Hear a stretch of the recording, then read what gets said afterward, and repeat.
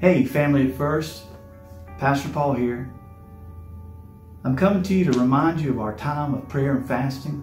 Over the next 10 days, we're going to be lifting each other up, lifting our families up, lifting the church up, lifting our government and our community up, and our schools. And I'm just here to encourage you. I want you to hear what Isaiah 58 says. Isaiah 58 says, "Is this not the kind of fasting that I've chosen? To loose the chains of injustice, to untie the cords of the yoke, to set the oppressed free, to break every yoke. Is it not to share your food with the hungry and to provide the poor wanderer with shelter? What about when you see the naked?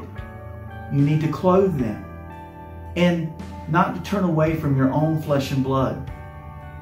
Then your light will break forth like the dawn, and your healing will quickly appear."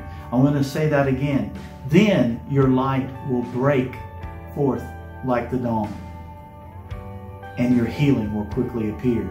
Then your righteousness will go before you, and the glory of the Lord will be your rear guard. In other words, He's got your back. He has your back.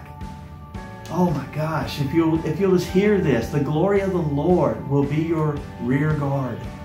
And then you will call, and the Lord will answer. You will cry for help, and the Lord will say, "Here am I." Guys, I don't want you to just push through this time. I want you to be able to understand what these things mean. I want you to make it through this time, because make means to create, to put these things together, to make something happen, to bring into existence. Push simply means to exert force.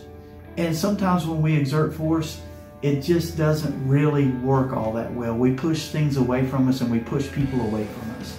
So I'm asking you to love people with everything that you are.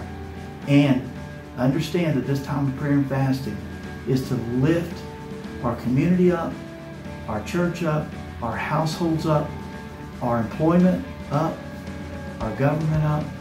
Please, just understand, we are here to make a difference, just not to mark time, but to actually make a difference.